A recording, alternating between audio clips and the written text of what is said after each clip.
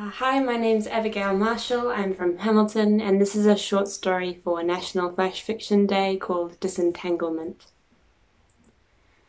Road threaded into road, and I began to recognize the highway trees. Soon the streetlights started, old urine yellow or popsicle white.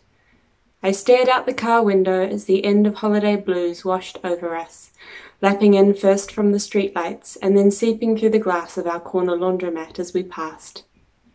We talked about not knowing if the turn into our street signaled an unavoidable waking up from a vacation-infused dream or a steady return to suburban sedation.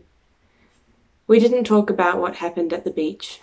The air there does things to your mind. It wasn't us. That's what we'd said. The car settled down into the driveway, but my chest stayed raised in its seat. It had been like this, him waiting on the sand, me searching the rock pools.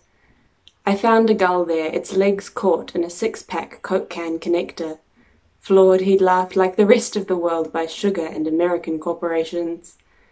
Its legs bled as we disentangled them. When we fought, it was in hushed voices.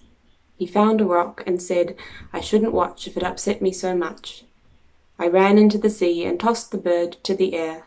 He yelled that I was cruel. It caught the breeze and fled. Our cat roused from the doormat. The motion sensor light spluttered on. Safety and convenience, the man said when he installed it. An engagement gift lay on the doorstep. Light danced over its silver wrapping paper, a bee deciding if a flower is good for landing on. He got out, said hurry up as he opened the door. I slid over to the driver's seat, hit the curb. I went back, looking for the roads I did not know. Thank you.